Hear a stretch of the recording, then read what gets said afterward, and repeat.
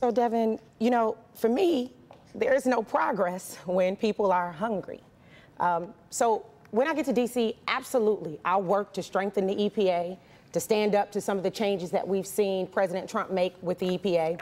And we want to hold businesses accountable, absolutely. But at the end of the day, people need to be gainfully employed.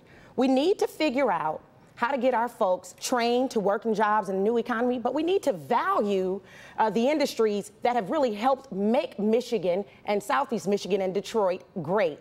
And so for me, those two things don't have to happen in a silo. We can make sure that Marathon and companies like that are held accountable, but we can also honor them and be thankful for the jobs and the opportunities that they create in this region so that children can eat dinner at night and families can thrive.